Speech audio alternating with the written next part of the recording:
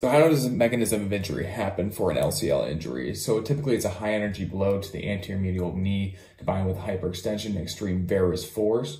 As you kind of see this type of tear right here, that varus force completely ruptured that ligament as well as surrounding structures. It also can be injured due to non-contact varus stress or non-contact hyperextension, which resources did state that it was a non-contact injury for Travis Hunter. So here we can take a look at this image that just helps describe the varus test. If we just take a look at this right lower extremity here, the examiner will then apply an outward pressure to the medial thigh, so placing hand more over here, and then they will apply an inward pressure from that lateral ankle, creating that varus force. The test is first performed at that 30 degrees. This will help increase laxity and gapping that is indicative of an LCL injury. And then the examiner does place that